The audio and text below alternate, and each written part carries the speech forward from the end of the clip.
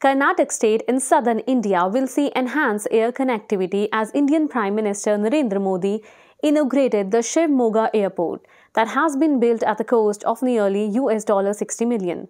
Prime Minister Narendra Modi inaugurated the Shivmoga airport in Karnataka on February 27th.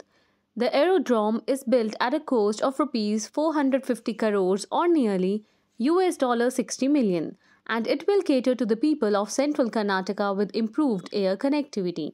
The airport's operation will help in the region's growth in various sectors like tourism, IT industry establishment, and more. It may be noted that Karnataka is one of India's wealthiest states with maximum global digital technology companies operating major enterprises from the state capital of Bangalore. Modi tweeted that the airport in Shivmoga will boost commerce, connectivity, and enhance tourism. The passenger terminal building of the airport can handle 300 passengers per hour and will serve as a gateway to the Malnad region. The Shivmoga airport meets the growing demand of the central Karnataka region while creating employment opportunities for the local youth. While in Karnataka, Prime Minister Modi also laid the foundation stones for two new railway projects.